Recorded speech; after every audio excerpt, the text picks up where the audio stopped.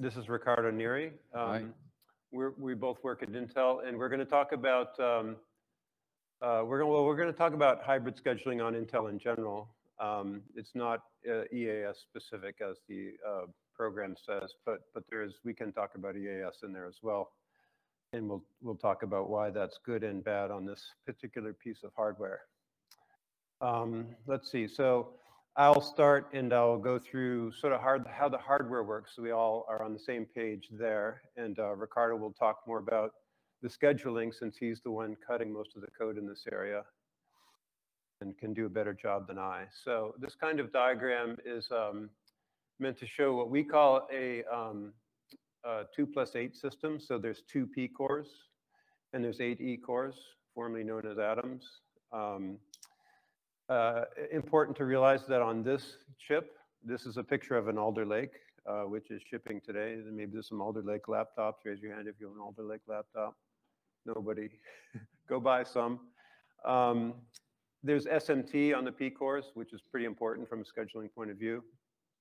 So it's important to realize the bottom line is the same instructions run on all processors. So not every concept works that way, but that's how our products work and will work for the foreseeable future. Here we're depicting blue as a completely idle CPU, and the orange boxes are supposed to be work. Okay, and there's a run queue on one of them, the other one's no run queue. So this is sort of the decoder for what comes next. So if you look back in 4.9, where before we enabled ITMT, which is for Intel Turbo Boost Max technology, also known as ITBM, 2 acronyms for the same phrase.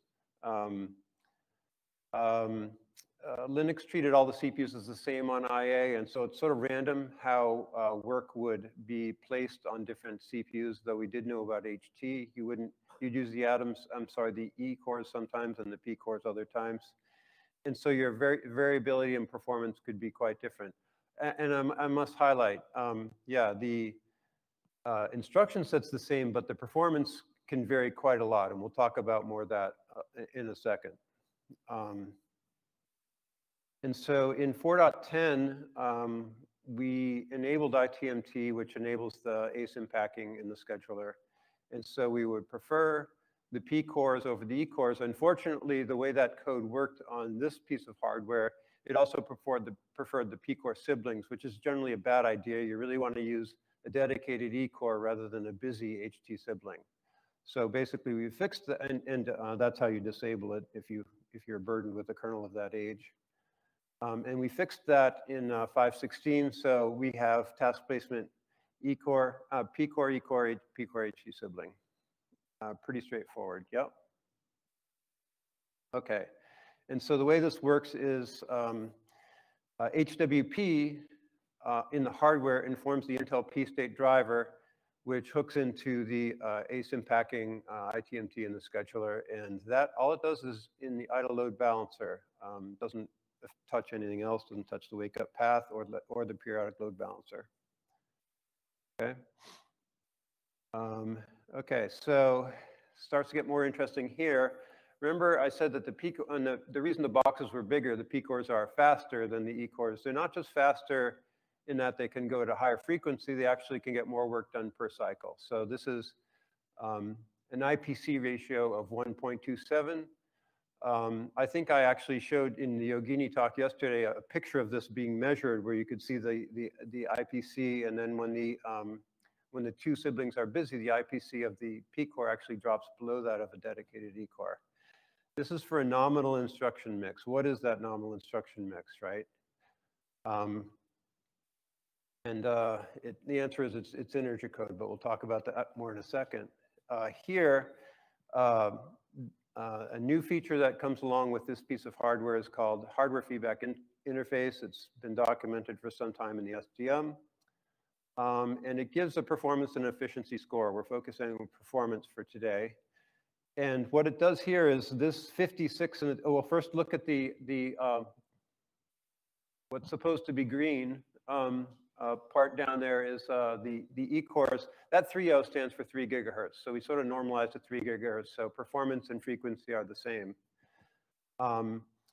And for the P cores, we remember that 127 from the previous foil. We multiply that by the frequency, and we get 56. So it's sort of like it would be a 5.6 gigahertz E-core is what the P-core is, right?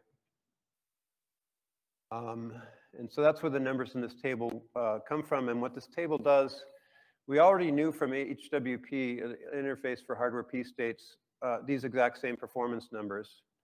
But the thing about this table is, at least in the architecture, it can change at runtime if conditions change. It also gives us efficiency score, and that could also change at runtime. This table can be updated dynamically. Every CPU maps to a row, and as you can see, some of the rows are shared. Okay, so that 127 was an oversimplification. So enter a feature called, what's now called, what do they call it? Intel Thread Director, ITD, yes, sorry, I should have put it on the slide. Intel Thread Director adds the notion of, oh, not all ICEs are created equal. So sometimes if you're running SSE, or say if you're doing system calls or kernel code, it's probably that 127 is actually right in the ballpark. But if you're running AVX code, it's maybe 1.5 times faster. If you're running VNNI, it might be 2 times faster or more. If you're running a pause loop, who cares where you run? It's the same, right? There's this concept of these ICEs are examples. The classes are what the kernel looks at. It looks at the table. It doesn't actually say, oh, you are AVX. It just says, you're class 1, and I know what to do with class 1. I'm just labeling AVX so that you know what it means, but the kernel doesn't care. And so what we do in ITD is we expose, instead of one 1.27x multiplier, we expose 4 classes, performance 0, 1, 2, and 3. So say that last one was the pause loop, and you can see that 4.4, that's 1.0 times 4.4 gigahertz, right? So that's the place where the performance was a wash, and you just see the frequency difference.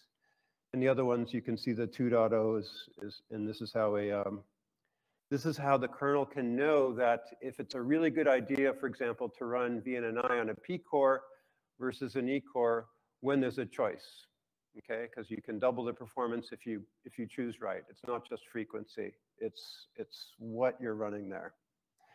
And that's a pretty cool feature. The way this is implemented is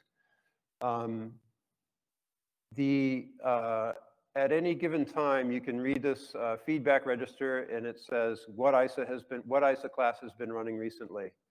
And then, of course, when we context switch, there's an H reset instruction that says, oh, forget all what was running over there and start analyzing for the new task, so that we can give tasks an identity, which we're putting in the class, and remembering it for the next time we want to schedule that guy, where do we want to put him? And now let's see how that looks in the implementation in the scheduler.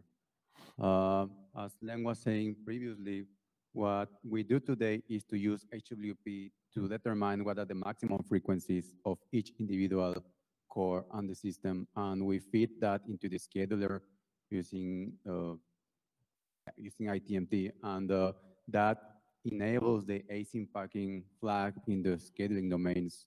Today it is done in the SMT domains and the MC domains. But the new things are the thread boxes, Intel Thread Director as Len described it. And our proposal is to introduce the concept of classes of tasks in the scheduler, and that is implemented adding a new member to task struct, which essentially is going to be populated by, in our case, with Intel Thread Director with the register that Len described, but it can be implemented in an architecture agnostic way, whatever method architecture decides to implement that. And then our idea for use classes of tasks in the scheduler is to use it in addition to whatever the scheduler is doing today when balancing load, to decide, for instance, between two otherwise identical scheduling groups or two identical run queues, and use the classes of tasks that are running in each of these run queues and break a tie between two identical choices that we will have when doing load balancing. What we see here is a depiction of async packing load balancing. What that happens it only happens when in the idle load balancer. So what we see here is the destination CPU is idle, or is going to be idle soon, and it wants now to pull a task from lower priority CPUs. So if you see here, the P cores have higher priority, and all of the E cores have the same priority. So today, either of these BC E cores are equally good choices. But then we can look at what is running at these CPUs. We can observe here that we don't have nothing waiting to run on them. All that we have is the current task running on them. And the load balancer in this case will check what is the current task on these run queues and decide, okay, this is a class 2 task and the other one is a class 1 task. And then it will look for what we call the performance scores for classes, and it will see that class 2 has it will run with a higher performance or a higher IPC if it was to be placed on the destination CPU. And then it will break this tie and pull the task 2 into the destination CPU. And this is the other case in which we have we observe here that we have the two SMT siblings. One is only one SMT sibling VC, the other one is the two siblings are VC. And then the destination CPU here, it is a lower priority CPU. Again, this happens in the idle load balancer. And we want to decide what would be the best task that we could pull onto the destination CPU. And the intention here is to, since these are lower priority CPUs, we want to leave the task that will run with the, yeah. There is actually a question from Giovanni online. I'll read to you. Can you confirm the hardware Intel thread director is aware of tasks? I'd expect that from the CPU point of view. The cycle is a cycle. How can it differentiate tasks? This is what Len was describing a minute ago, in which the hardware has resources to monitor the instruction stream, and it will see what the current task is doing, and it will write the classification on the class register. And then when the scheduler is doing when the system is entering the timer tick, it will read that register and write unassociated with the currently running task. Basically like this. So the hardware is doing the work, we just read the answer. So in theory, you could do this in software, but we'd have to read a whole bunch of counters to analyze what's going on, and that would be a heck of a tax in the kernel. So the hardware does that for us. This gives us the answer in this register. We read it and say, oh, great, it's class 2. And then we read it on user clock tick. That's when we just record it. That's all we got to do. Yeah. When there is a user tick, we are obviously running the current task, and we can associate the answer with that. So it's sampled. Yeah, it's sampled at user tick. So I was saying, so the intention here is that we want to leave the bigger CPU with the higher priority CPU to the task that will benefit the most. And in this case, we have two choices between two equally otherwise identical run queues, which is 2 on 1. And we know from reading the performance information that the hardware provides to the scheduler, and we see that it will be better if we left the task labeled as 2 here to the big CPU, and then the CPU the destination CPU in that case will pull task number 1 onto itself. We should probably add that the patch series that Ricardo sent last week does this. Yes, we posted last week on Friday. Does these two cases. And so now we're going to talk about some cases that the patch series does not do, and we're interested to know if people think it's a good idea or a bad idea.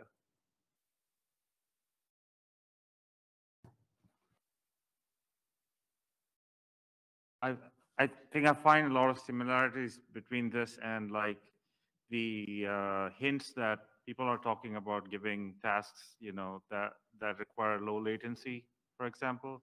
Mm-hmm. I know this is happening in the idle load balancer, but generally in the scheduler, right, if you want to give something low latency, you might want to give it like an idle CPU. In this case, you're getting the hint from the hardware. Yeah, what I've heard is people, you know, talking about giving this hint from user space as well. But yeah, so I was kind of thinking through these similarities and if there's any opportunity to kind of have common code, but maybe get the hints from different places. So two things. One, it's interesting. I hadn't thought of the possibility of the user space being able to ride that. I mean, for debugging, we can do that. But, you know, we come at this from the hardware point of view, which is, hey, this is a great feature. Let's how to expose it. But, you know, maybe there's a possibility that the user might say, treat me this way. That's, you know, that's something we hadn't thought of. Yeah. With respect to acting on it like you might act on a hint for latency, I think the problem would be that you may want to do different things. There's a couple of more scenarios than just this. Basically, what we've shown here is the ISA difference says when basically everybody wants to run on the P core. The question is who's going to benefit the most running on the P core? That's what we're trying to discover and expose here.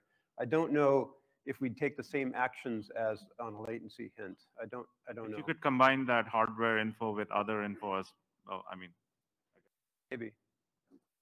Yeah, that is a good point. Here, we are talking about a system that is fully busy in the sense that each CPU has one task to run.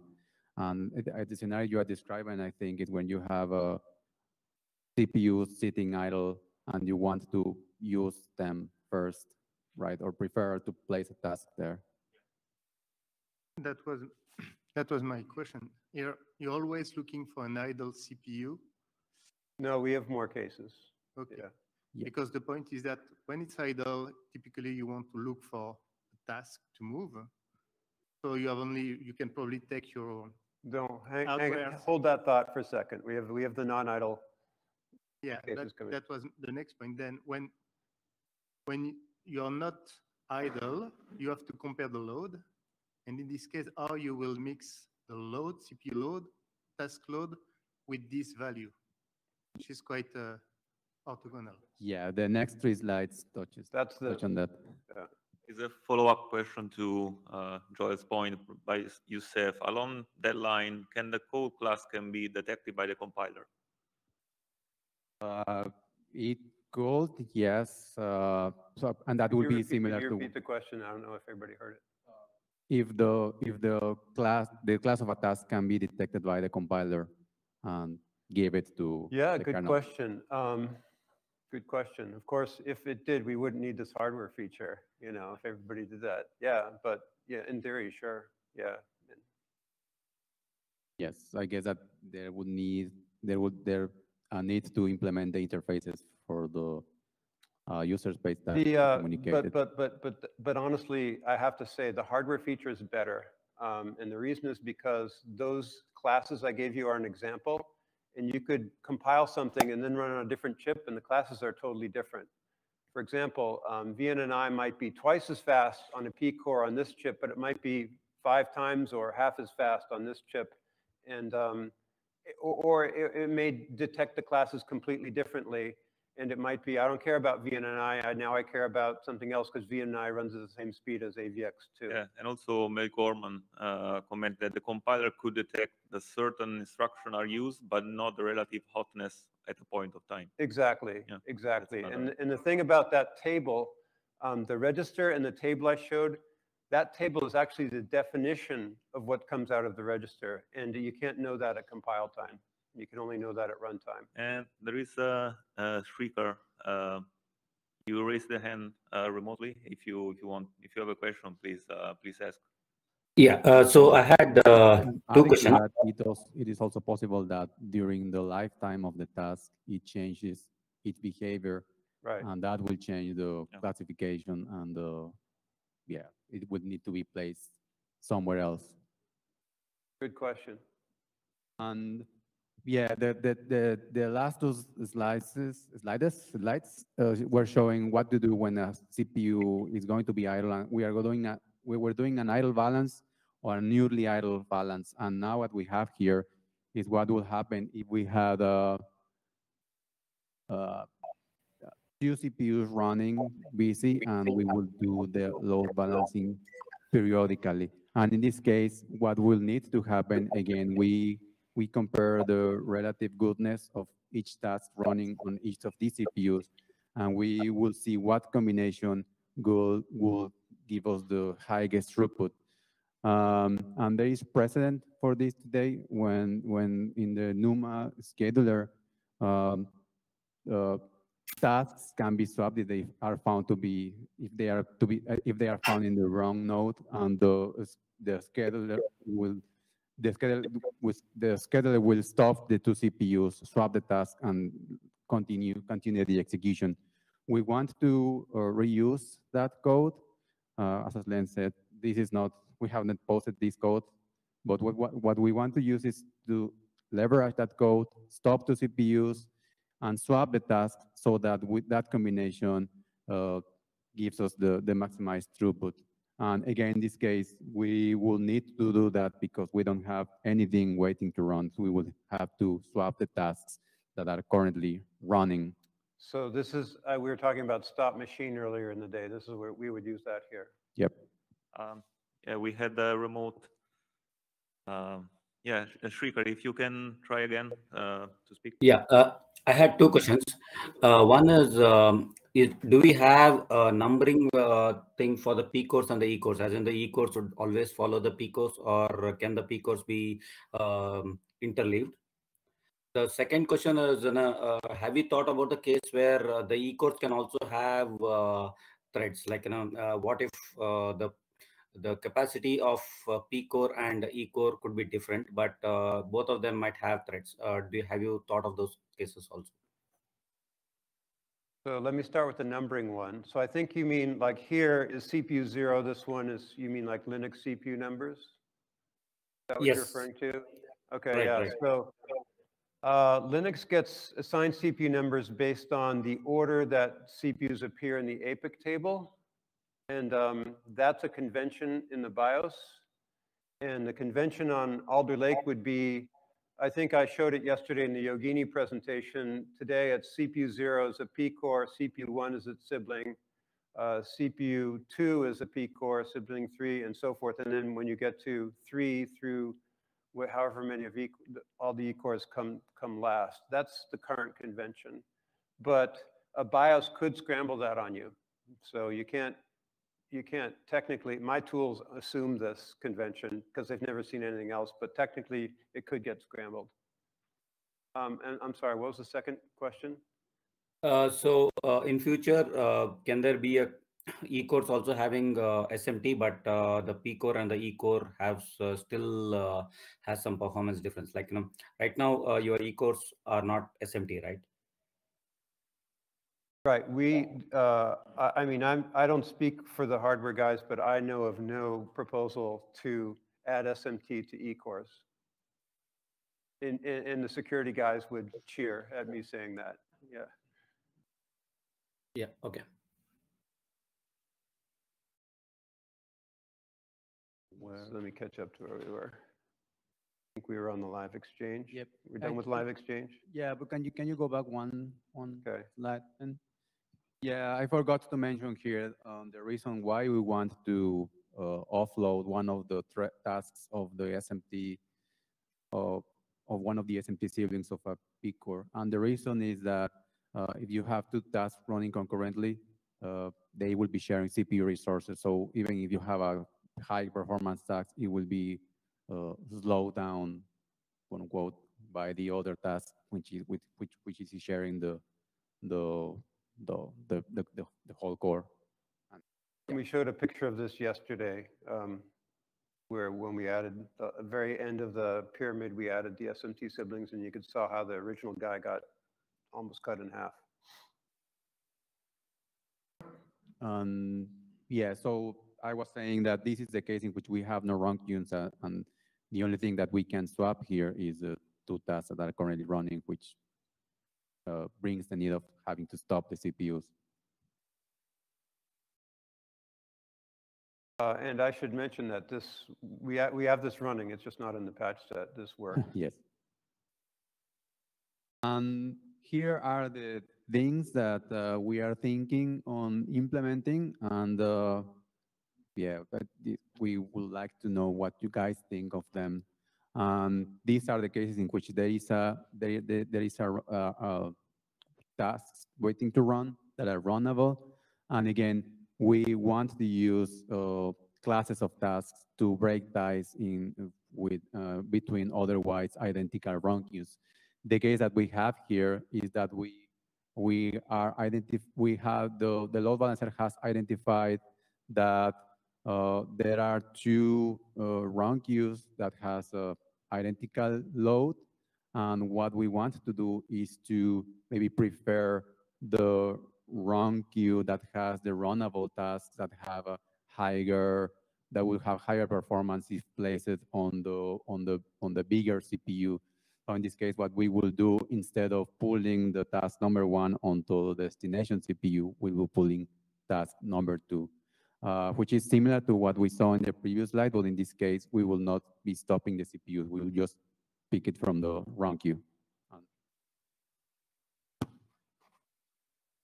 If you're going to move it to the SMT sibling, why don't you move the other task? One that may not benefit as much by running on the single core. Yeah, in this, so if I understand the question, why will you want to increase the run queue of the SMT sibling? No. What I'm saying is, instead of moving task number 2, which would have to share the core, why not the other task that's sitting on that run queue, and then that way 2 gets the full benefit?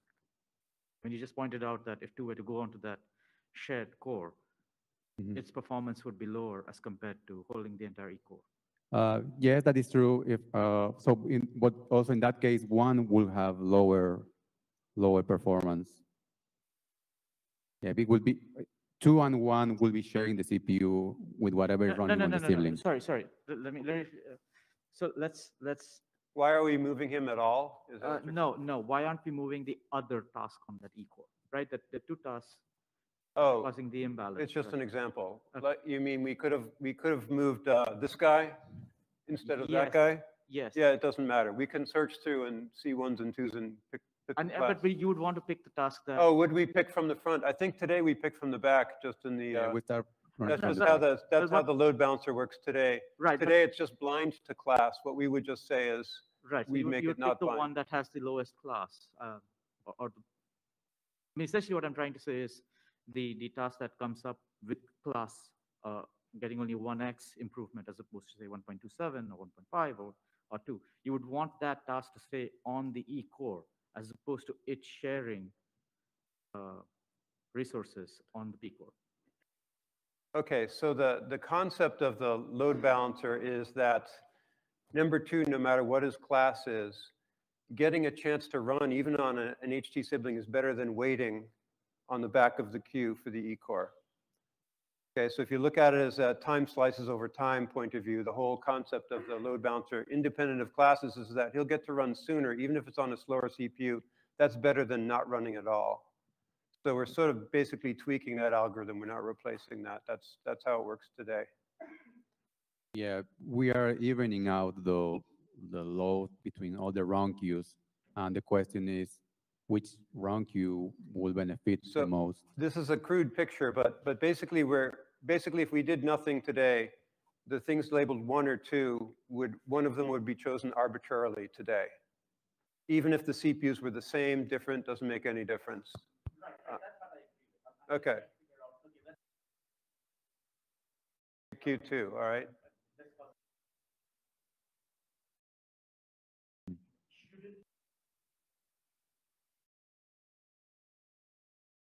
Oh, they can't hear you online without a mic.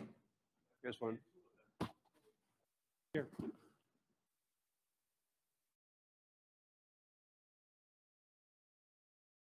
So what I'm trying to say is let's go back and say our original choice was between Q1 and Q2.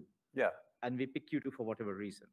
Now in Q2, shouldn't we be picking the task that has the inside Q2, not necessarily the back, but yes, yes, I agree. And I believe that's what we do. We will be picking the one that will benefit the most from running on the. So we could have gone another slide where 1 and 2 are in the same queue, and we would have chosen 2 because he's a different, because of his class. Yes. Right. Okay. Yeah. Yeah.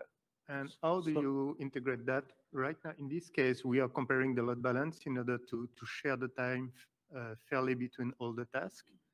So how do you use this new input with the load to say, okay, if I move the task to break a tie? Yeah. Yeah, only when there's a tie. Okay, but I mean, are you sure that you will not create an imbalance between all the tasks and the time sharing? The time sharing fairness between CPUs is already so horribly broken. How could we make it worse? No. You don't think it's broken? Not. Okay, not that we'll much. need another session on that one. Yeah. It's all the purpose of the CFS and the load balance is to make a fair distribution of the CPU time between all the tasks. Here, what you're seeing is that we don't care about time sharing. We want to use the metric. So, okay. I mean, you need to take You've both. touched upon an important topic, okay? So let's just say Ricardo and I are different tasks. Say he's a VNNI task and I'm an integer task. And we both get to run. If the CPUs are all the same, then it's all about, did we both get a time quantum? Did we both get a fair share? But if we can double the aggregate throughput by having me run on this CPU and him run on that CPU, and we both get the same time quantum, then that's good, right? But right? How do you ensure that you are not breaking? That's my point. Well, right now we're going to pull this task anyway. Yeah. So if we can't break it, it would have had to have been broken already. No, we're only doing this if we were going to pull it anyway. Okay, that's why the picture is drawn as it is. There's an imbalance here already. The periodic load balancer is already balancing this queue for time sharing.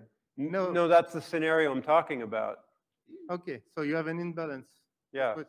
But in the case, typically, if you're there, and let's say that on your SMT CPU, you're saying if I pull an arbitrary guy out of the queue, then I could do that wrong. At this use case, let's say that on the SMT thread, the one that is a load, the load is 3 times higher than on the busy where you have your task number 2. Normally, you should not pull. Otherwise, you are breaking the fairness of the scheduler.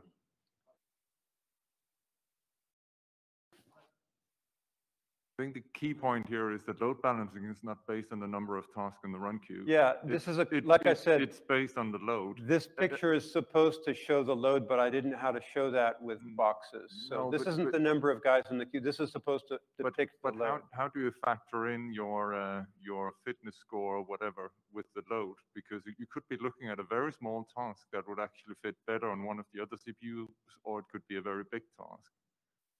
True. That I don't see being considered. Yeah, at all. if we, I mean, ignoring load and utilization is fine when you're talking about one task for each CPU or having gaps. I mean, idle CPUs in your system. But as soon as you have more than one task for each CPU, then you get into this mess that all tasks are not necessarily equal in terms of throughput. Right. Or compute demand. I mean, it's your duty cycle task that you were talking about yesterday in your Guinea talk. So first of all, let's be clear. What I'm trying to show here is load, not that there's 2 tasks. It's just that I don't know how to draw load. So the intent of this diagram and the intent of this scenario is when we've got a tie in load and we're going to pull from somebody, breaking the tie. Now, you're right. Once we say, gee, let's dive into that queue and pluck somebody out, was it a big pass or a tall cat? Now maybe we're on thin ice. Yeah, you're right. We could screw things up that way. Yeah. And all the things are you integrate this new input with the load balance to make sure that, I mean, that's probably doable, but move this. Yeah, sorry. I mean, the point is that how do you integrate this new input with the load balance to make sure that you will not break everything? I'm not saying it's not doable. It's just that you can't just blindly take this new index and forget everything else. Yeah. Okay. And you have to find a way to. I think we're safe if we stick with a tie. I don't know how often a tie happens. Len, is it the case that you use the load itself? I mean, only in the case when you figured out which is the busiest queue, having done that to pick which task to move is where you look at this fitness score. Is that the case, or do you want to find the fitness score even to break the tie? The question is basically, are you considering the load first and the busyness and all that to make the decision to move? And only when you have a tie, are you using the classification? That's our thought. That's exactly right. That's the original thought, yeah. So basically, we would add a tiebreaker, so we would be safe to not break what Vincent had pointed out. But if we delve in and pluck a random guy out of the middle of the queue, yeah, we could throw that off. You guys, we're out of time. Yeah. Yeah, we have just a couple. I think one more scenario, and then we wanted to just mention EAS because it's in the title of the talk, and then there's this opportunity.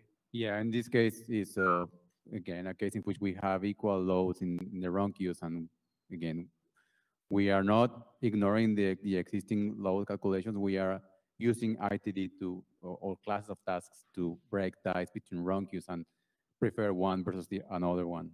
And here we could run into the same problem you just referred to, because if we pluck the wrong, if 1 and 2 are not the same size, yeah.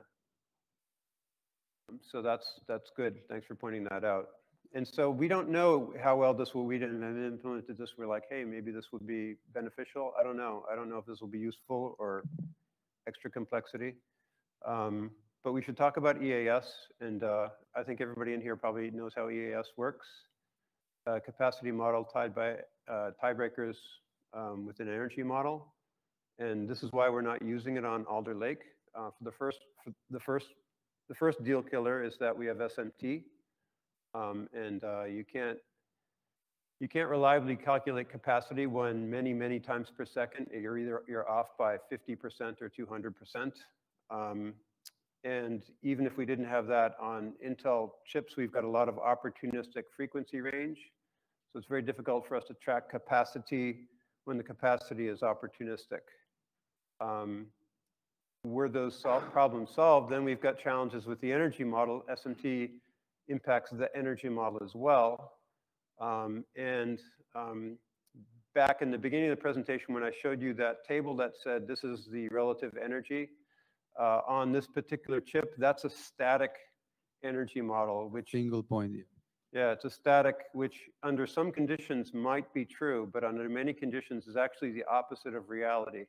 So on these particular parts, the E-cores are actually pretty high performance, and they can be driven to high frequencies and become relatively inefficient.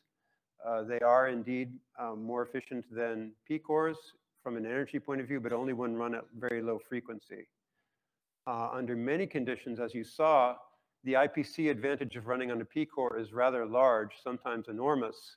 And race to idle with something that races there twice as fast, where you can turn off a relatively inexpensive uncore, is actually a big win. So under many conditions, the P-cores are more efficient than running on the E-cores, which is counterintuitive. So that's a challenge we have with the energy model on this particular chip. Right. Sorry, you guys. It's like 5 minutes. Oh, well, if there's— We're done. We have no more slides, but if there's any discussion on we get asked all the time, why aren't you running EAS on this chip? And so we want to be clear on that. I guess you all believed us.